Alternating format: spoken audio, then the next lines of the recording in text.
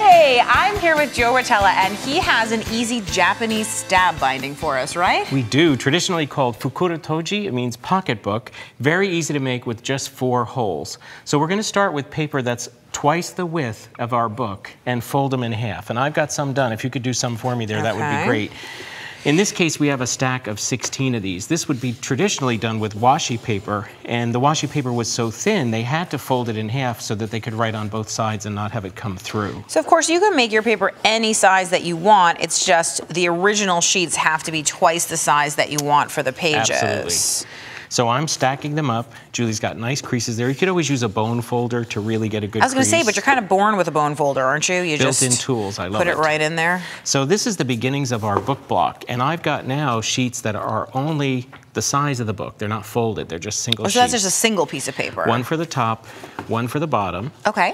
And then you're going to drill holes just to hold this together, and you could mark them, but I made a little template. This is, of course, on the website. I also want you to show one of the things that you told me that surprised me, because I was confused because I thought you were binding it incorrectly, because you actually have your markings on what I thought was the wrong side. And remember, the traditional books, the scored or the folded side is on the outside. So you only actually have 2 sides to write on. You don't write on that inside. So I've got a bit set up here. You could use an awl and a hammer, but you know, I love my tiny tools. You love your tools. I do. So I'm just going to make these 4 holes. And of course you wear glasses, but if you didn't, you'd always wear safety glasses whenever you're working with a power tool. Of course. Safety first. So you're going to drill those holes, and are you drilling them a particular size? Is it arbitrary? Is it just the size of your needle? Is it the size of your thread? Really good question. You want the holes to be as small as they can so that the needle is tight, but not so tight that you can't get the needle through. And all we're going to do is go in through the top, and you can see this is tight. I was going to say, that's always the thing for me, which is the eye of the needle is the biggest part when you're binding, and so that's always the point where you have to say, is your hole big enough? But if it's too loose, then the string is usually, you know, going to fall out or something like that. And so all we have to do is tie it here in a knot, and we're going to do the same thing on this side, and we're done. And now we've made a book block. Okay. So with that out of the way, I've got one here ready to go. So I've got these done. Don't worry about the tails. So it's interesting. I just want to point out, you did sew each of these separately. It's not one continuous string. No, they are separate. And now don't worry about the tails. The next thing we want to do is get a cover made for this. And so traditionally, you would lay the whole book block on a piece of paper, and then you would fold it up around the edges and then take it off. And well, I was making a lot of these as gifts, so it was easy to just create a template out of cardboard. I was going to say, this could be an old cereal box. It could be anything left over. It's not going to actually do anything right except to be used as a template. And all I'm doing is folding up over it to get my score lines. And then I'm going to use a pair of scissors. And cut off the edges. Those corners. I'll grab your scissors for you. You're so great. Here you go. This is the benefit of crafting with an assistant. With a friend. So see how we're just cutting off the corner right next to where that is?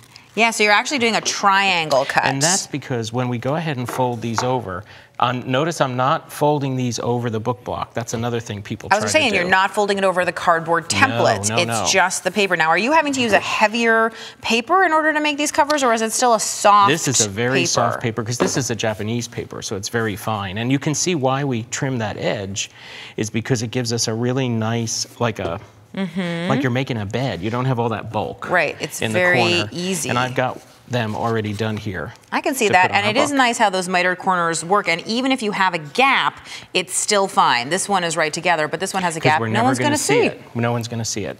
So the next thing we need to do is protect the corners of the book, and so I've got these little butterflies cut out of book cloth. I was going to say, it looks like those bandages that you get, you know, if you have a cut or something, and they're called butterfly bandages for a reason. So all we're going to do is take the butterfly book cloth, put it right on the corner there, wrap it. Okay, and if you need this pattern for the butterflies, we're going to have that on the Make It Artsy website. See how that's going to protect that whole corner? Yeah. Just great. And then we'll do the same on this corner.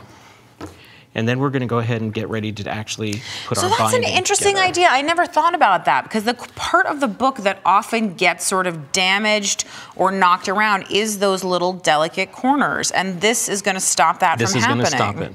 So now we just want to put on Is this fabric? It is cloth. Okay. It's very cool. And now I'm not going to wait for this to dry. I would just put a layer of adhesive here. Even with the strings in there? With this, we're going to bury the strings. So so you're not going to cut them right off? Right there by our cover. You know, I remember real bookbinders, which you are, talking about how you actually try not to cut the strings because it tends to pull the knots out. So I've got one done here that, let me take my, I call them clamps, but that's not our binder technical clips. They are clamps essentially, because that's what they're doing. And if you had a much larger book, you could actually use a clamp. So there's the cover. You can see it's adhered just to that top page. Our folding is on the outside. It's beautiful. Now we're going to drill the holes for our binding itself. I'll let you attach that while I change this bit. I'm using a slightly larger bit now because I have to have room for a thicker cord, and I have to pass through it a couple times. So I'm going to go ahead and let's just drill one hole in this. And of course, if you're looking for the patterns for the stitching or anything else like that, you can find that all on the Make It Artsy website. Look how easy that goes through compared to a hammer. It does, just like butter. Now once you have the 4 holes, you can stitch it lots of different ways. We have some examples here with a simple stab binding. We have a noble binding with the fancy corners, and then a tortoiseshell. You can add more holes and do crocus, butterfly, but the principle is the same, everything up to the pattern.